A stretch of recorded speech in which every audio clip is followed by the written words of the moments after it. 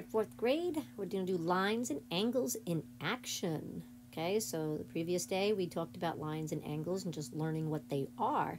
Now we're actually going to try them out in different types of shapes and lines. All right, looks like we have a huge mess here, right? We've got different lines going in different directions, and then we also have different points on these lines. But as I look at them, I see, look, there's a little triangle, which shows me right here is a 90-degree angle. I also see perpendicular lines, right? When two lines intersect that form right angles is perpendicular. I also want to point out that over here, these little symbols that are next to and on top of these letters are telling you what to look for. So this type of greater than, less than kind of looking sign, looks like a Pac-Man, means angle. And every time you see that in geometry, that means angle. Angle DHG. So we need to find angle DHG on our picture here. And when I look at it right here, angle DHG.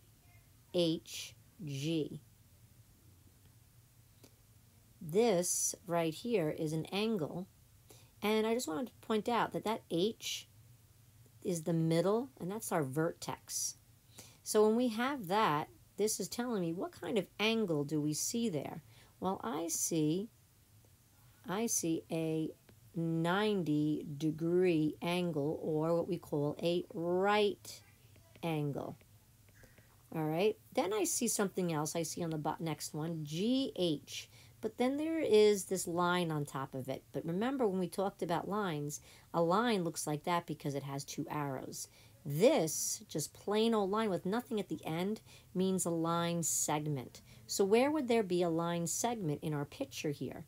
Well, let's locate it. GH, which, yes, that is correct because this here is a line. Remember, I told you a line segment is part of a line. So it's in the between F and C. So it is GH, it's a line, and that is called a line segment. So let's write that in. GH is considered a line segment. Make sure you look for those clues that tells you on top of the letters what to look for. This always means angle. This means a line segment without the arrows. The next one we should know pretty well is when they have the arrows on both ends, it means a line. That means it goes on and on forever. So let's locate line FC. Well, right here, FC. Line FC. So we would write line. This is a line. The next one I see is HD, but look at the symbol on top of it. It's just one line going in one direction, and that means it's a ray. So right now, H going this way to D is going in one direction forever, and that is considered a ray. All right? And then the last one, again, look at the symbol. That symbol means an angle. It has three letters, which makes sense because this is one of the angles, this is the vertex, and this is the other part. So angle FGA. Well, let's find FGA. FGA. So this is considered, first of all, what kind of angle is FGA? Well, that is an obtuse angle because it's definitely greater than 90 degrees. All right, so let's go over and just review these again. These symbols are very important. Again, this thing that looks like it's a Pac-Man or greater than, less than, that means an angle right over here and over here. That is symbol stands for angle. On top of two letters that has that sign there, it means a line segment. When you have a line that has the arrows, that's just simply called a line because it goes on and on forever. Then a ray has one line with one arrow going in one direction forever and ever. And then when we make angles, we need two rays to be together, see? Here is one ray, and here's another ray. formed together by this vertex to make an angle. All right, let's look at this quadrilateral. This is it's a polygon that has 4 sides. And we have 1, 2, 3, 4. And when we look at this shape, and this is kind of rounded off here, they want us to study this point right here. What kind of angle do you see at letter A? When this point meets with this point. What do we see here? What kind of angle? Well, we know a 90-degree right angle is 90 degrees. And anything less than that is what we call an acute. So this shape has an acute angle. And it has acute angle here. But then if we look at these bottom 2 here, those bottom 2 are obtuse. Those are obtuse angles because they're larger than 90 degrees. Okay, check out this shape. Let's look at all those corners of that shape and try to see if we could tell what each of those parts mean.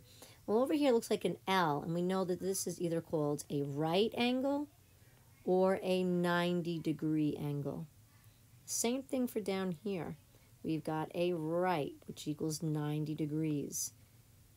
On this corner here, now look, that's less than that L, right? Because that L would be like right here. So this is less than that. And we know when we say that, oh, you're so cute, we're talking about an acute angle because it's less than 90 degrees. And it looks like this one would be so cute also, an acute angle less than 90 degrees. And that last one, that is definitely that moose type of angle, big. And that is what we would call an obtuse angle.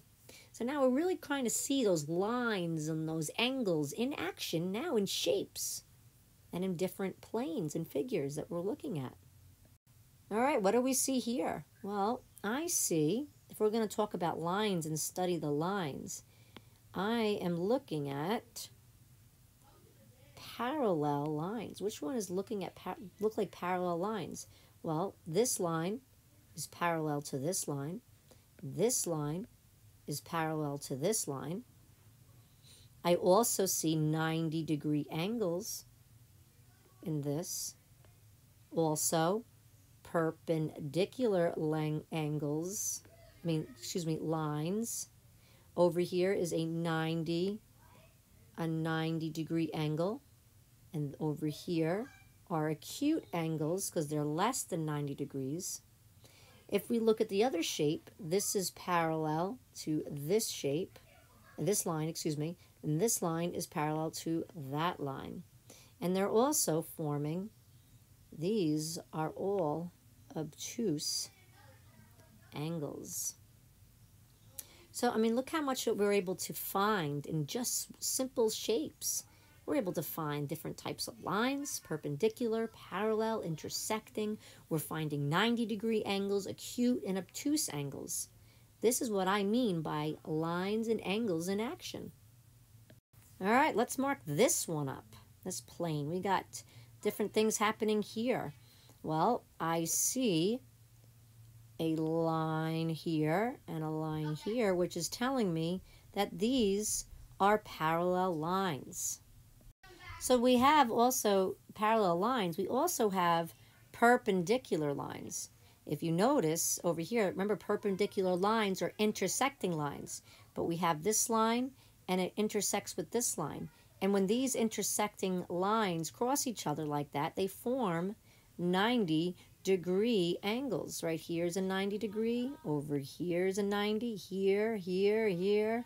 Wow, this is definitely angles in action. And we also, this line here, again, let's review, is parallel to this line. And then we've got perpendicular lines happening in there. And then within there making those perpendicular lines, they form 90-degree angles in each one of those. All right, let's give it your best and try some problems on your own. Lines and angles in action. What kind of angles do you see in this triangle? What kind of angles do you see in this 4-sided polygon, quadrilateral? Okay, awesome in math today, guys. Gave it your best, and we'll try more and practice these types of lines and angles in action. Great job.